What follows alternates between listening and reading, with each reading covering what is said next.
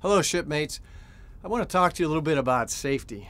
You may remember back around the January timeframe, a reporter asked me what would be my wish for 2012. And I said, I'd like to have a safe summer. I'd like to have all of you who are going on vacation this summer, doing whatever you're doing, come back and be available because you're all, each and every one, important to the Navy. Our campaign is live to play, and that means you got to be alive to go on vacation, and play to live, which means be smart when you're on vacation, when you're out doing things, so you can come back alive.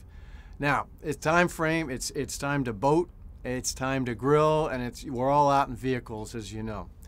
Probably the most dangerous thing we do in the Navy is get in a car or get on a motorcycle. So I ask you, drive smartly, do your trip planning correctly, wear the gear, and take the course if you're out on motorcycles. And you know the deal with alcohol. It doesn't belong with driving, it doesn't really belong with grilling, and it doesn't belong with boating. If you see your shipmate doing something kind of crazy, stop it, help that person out. We need each and every one of you in our Navy. So be smart this summer. Have a good time, be safe, come back alive. I need you, your shipmates need you. I'll see you out there in the fleet.